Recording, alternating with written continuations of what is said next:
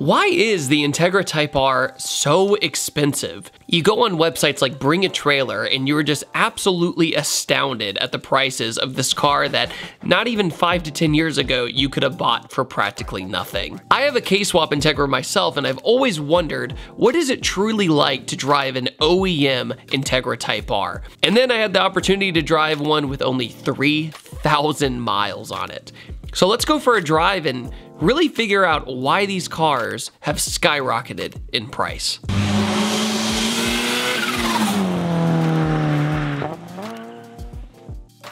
Today, ladies and gentlemen, we are in a 100% real Integra Type R. And I have never, ever been in one of these. And I own an Integra. I actually own a K20A swap Integra that used to be an Integra LS.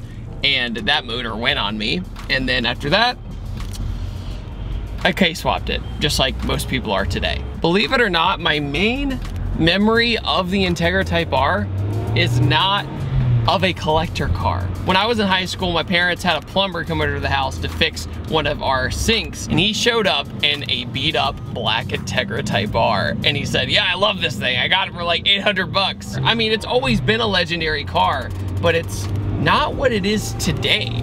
Today it became this huge collector car that you sell on Bring a Trailer for tens of thousands of dollars.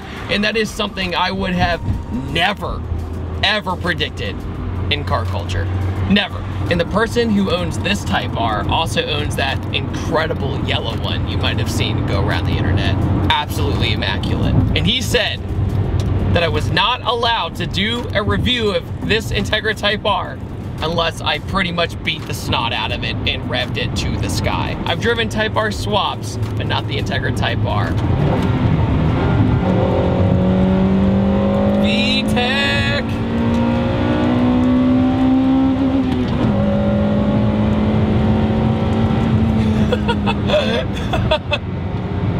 That was a roll-on from 60, and it just keeps going. It never stops. And it's so smooth. Like, you think it's an old car, it's an old Honda.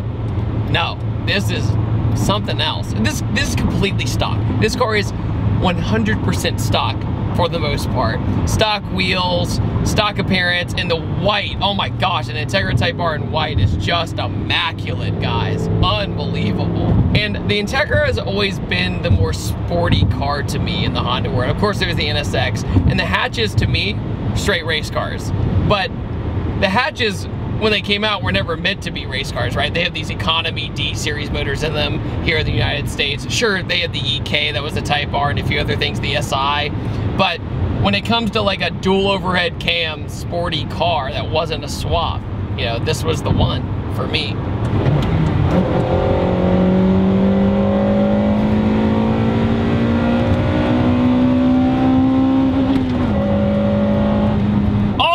Top. Almost 9,000 RPM. From a 60, I go nowhere. But I absolutely adore the driving experience. It sings, it sounds great, and I like that it has a factory exhaust on it, so it's all motor. You hear all the motor. And it's interesting feeling my K-swap compared to this. The K-swap has that little bit more torque to it. This is more this smooth, serene experience. My K-swap Integra is kind of a more violent experience, if that makes sense. I love the squishiness of the dash. I know that's like a weird thing to say, but it makes it feel pretty timeless. Getting in the car, it doesn't feel that old. The gauges look great. I love like the little fake carbon fiber it has around the gauges. Seeing a 10,000 RPM tachometer is super satisfying. And when you start seeing the tachometer needle going like this, you know you're having fun, right? With the red emblems, you know you're meaning business with those red emblems. All right, I'm gonna slow down to what the Type R was actually made for. Okay.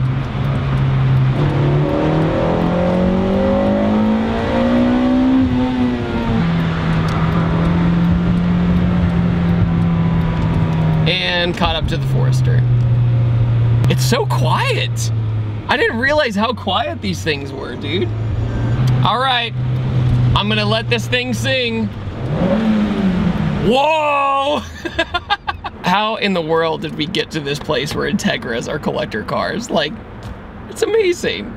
I love how people appreciate the engineering that Honda did. You know what I mean? Like, even though it is unfortunate these are getting more expensive and less attainable, it's amazing that people are finally like, wow, these cars were special. They really were.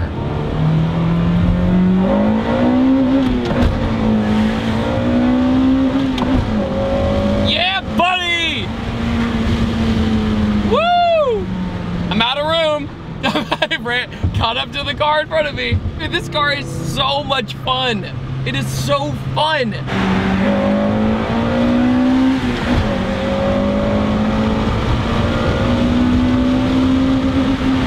Rev limiter!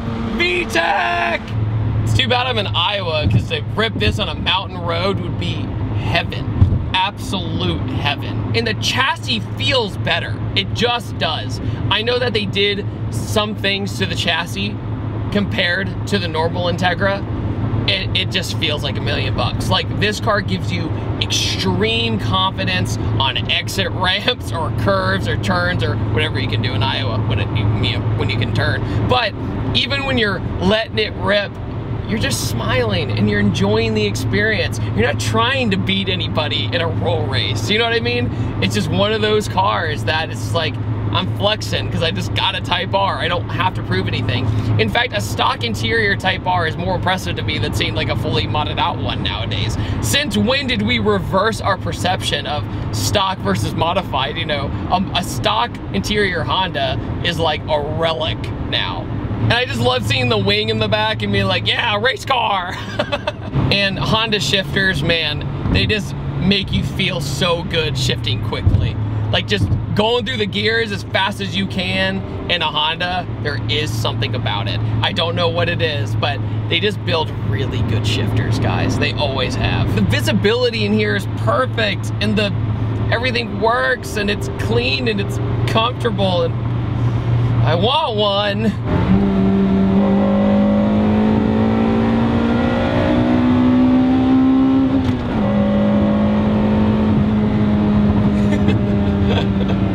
So great, man. So great.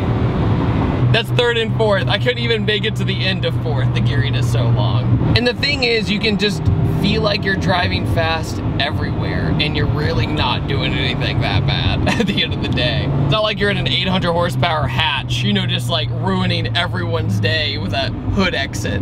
Guys, this is a stoplight. Listen how quiet it is. Wow. I get it now. I completely get it. I understand why people loved these cars, held on to them, but it is sad that so many of them went to waste and were left to rot. But the people who did keep them and keep appreciating them and drove them, that's where it really counts.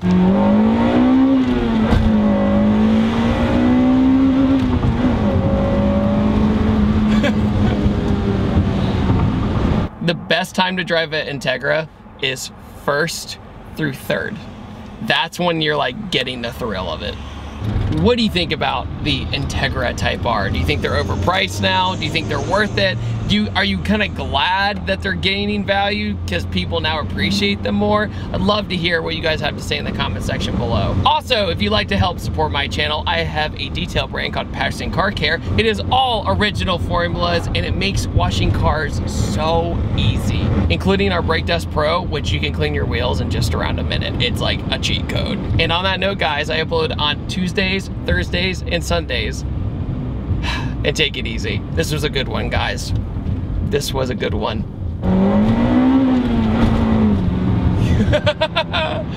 See you guys.